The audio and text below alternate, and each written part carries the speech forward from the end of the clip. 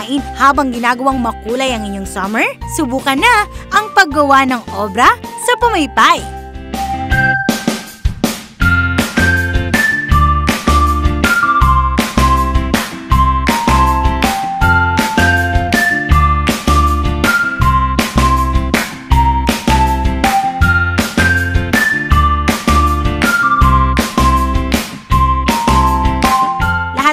Ihatid namin dito pa rin sa programa kung saan hindi lang tayo magiging hands-on, sama-sama pa tayong magiging malikain. Kaya tara na, let's be makers from bits and pieces.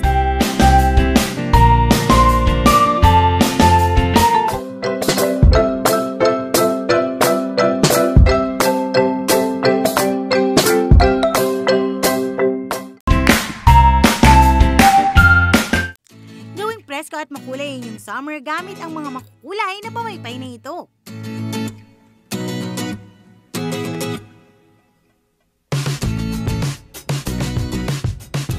Obranico comes from two words.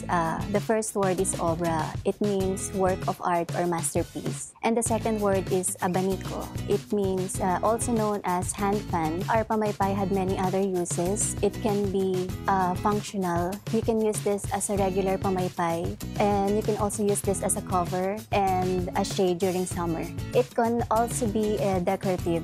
We incorporate the hand-painted design into the fan to create a special design to make it look more attractive and unique. The third reason is that you can use this as a display and as a promotional item to promote and advertise your company.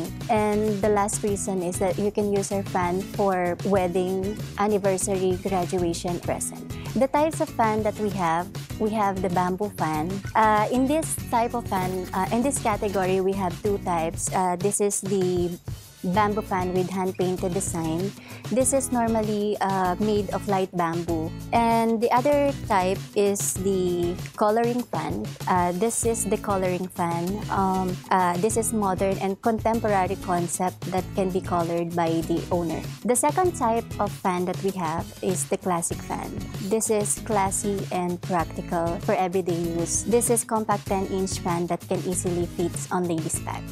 The fourth types of fan that we have is the traditional fan. The traditional fan is a 13-inch fan that you can use this as a shade and cover during summer. And this is finely handcrafted with hand-painted motif. This is our bestseller fan. This is a modern fan. This is a unique circular design that can elegantly fit on a special occasion. This is a 8.5-inch with wood ribs. This is finely handcrafted, functional, and decorative. The larger version of modern fan is the premium fan. It has a special painting beautifully as wall decor.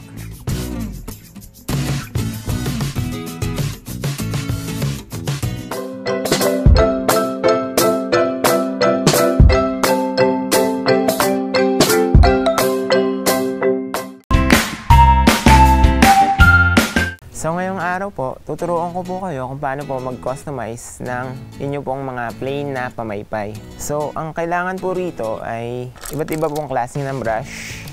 At syempre po, pintura po. Kailangan po natin ng pintura na water-based, which is acrylic po. And then konting tubig po para sa pagbe-blend po ng mga kulay. Ang first step po natin gagawin, maglalagay po muna tayo ng background. So, pag light po yung pamaypay nyo, kailangan nyo po muna ng dark na background. So, ang napili ko po is dalawang shade po. Isang brown at isang white. So, kukuha po tayo. Tapos yan po. I-dip po natin siya ng 2 shades.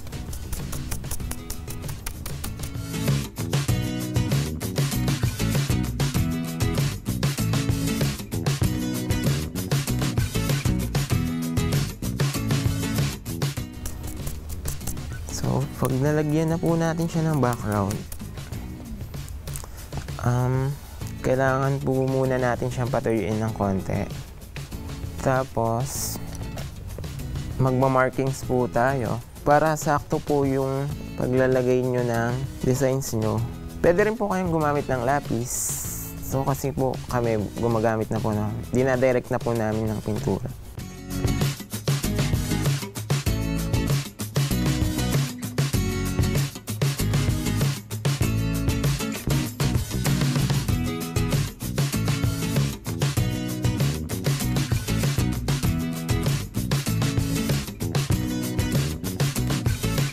So, ang tips ko naman po, kailangan po mag-practice lang po kayo ng basic stroke.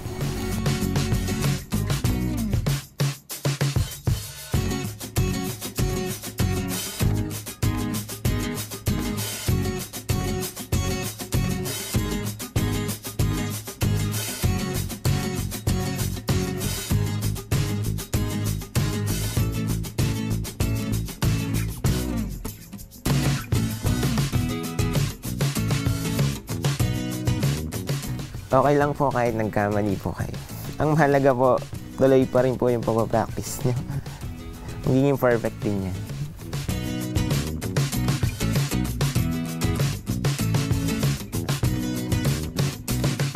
Pag natapos na po natin yung background tsaka yung markings po, antayin po natin siya matuyo. So, pag natapos na po natin yung background at natuyo na po, ganito na po ang kalalabasan nun. So, ang next step na po natin, ilalagyan po natin siya ng dahon. Dahon po, ang stroke nyo po, i-lip nyo po muna ng dalawang color. So, ito po ang ginagamit namin. Green and white po.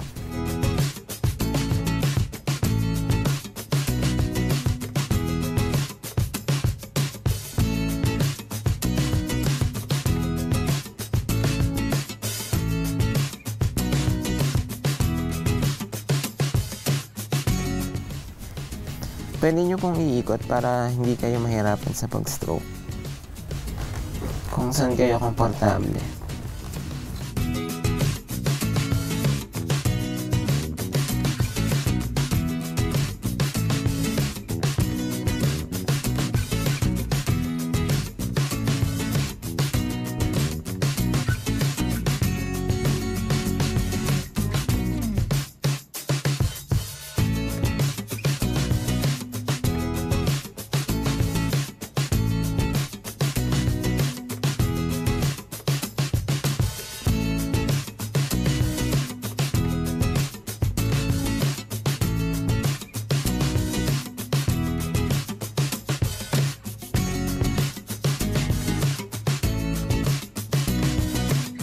Pag natapos nyo na po siya, papatuyuin po uli natin.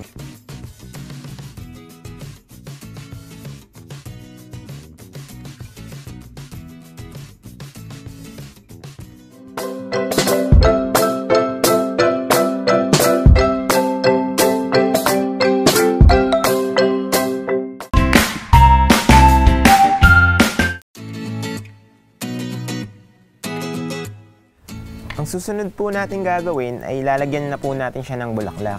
So, kukuha po tayo ng pink and white.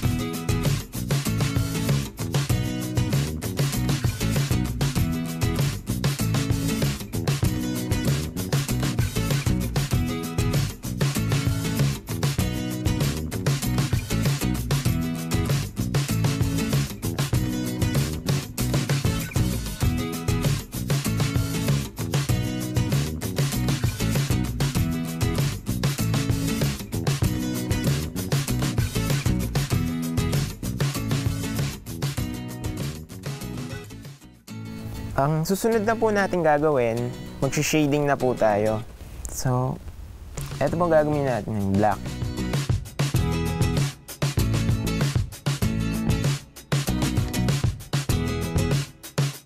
Ang kahalagahan po ng shading para po sa ating design, ito po yung nagpapalutang sa drawing natin.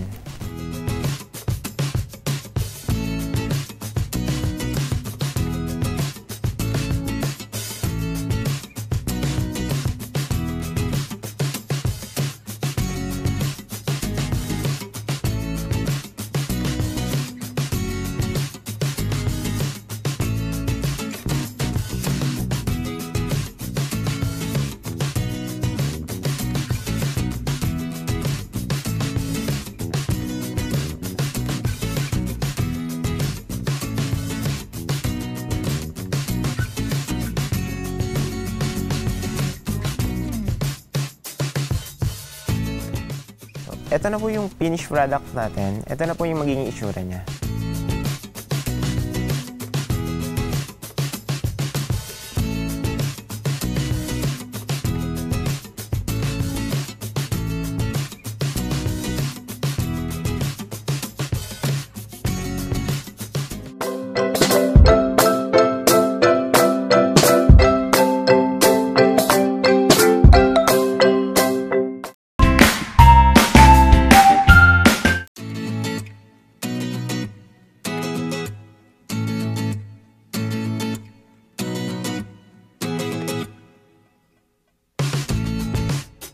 The things you have to remember in doing a fan painting, you have to like what you do because you cannot be happy and successful unless you're doing something you love.